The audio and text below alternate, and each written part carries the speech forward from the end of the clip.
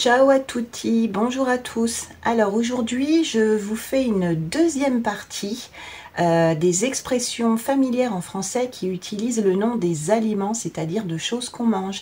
J'ai déjà fait il y a quelque temps une première partie. Si vous ne l'avez pas vue, je vous la mets en haut de l'écran et vous trouverez le lien dans la description.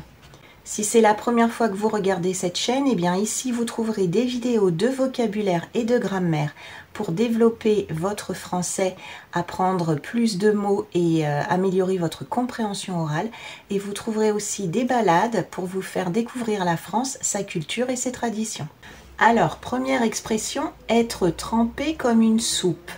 Être trempé comme une soupe. Ça veut dire être totalement mouillé. Je vous donne un exemple. J'étais en train de me promener quand soudain il y a eu un orage. Je suis maintenant trempée comme une soupe. Ça veut dire que je suis totalement mouillée par la pluie. Deuxième expression, avoir la pêche. Avoir la pêche.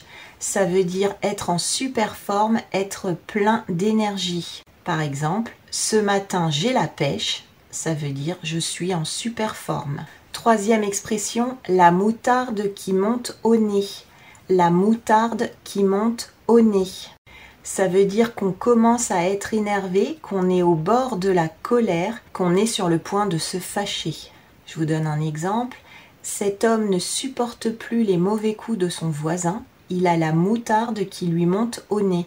Ça veut dire que si ça continue, il va vraiment s'énerver.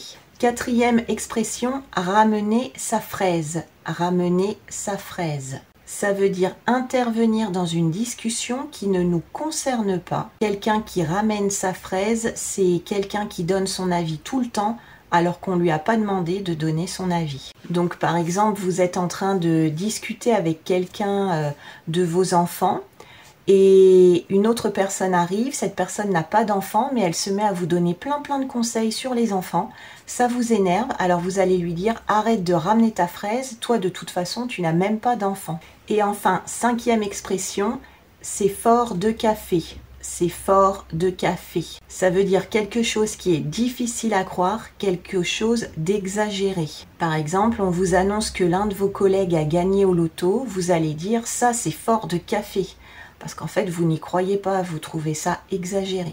Voilà, c'est tout pour aujourd'hui. Si vous avez trouvé la vidéo utile et que vous avez appris de nouvelles expressions, n'hésitez pas à la partager avec vos amis et à me laisser un petit pouce pour me le faire comprendre. Et moi, je vous dis à très bientôt.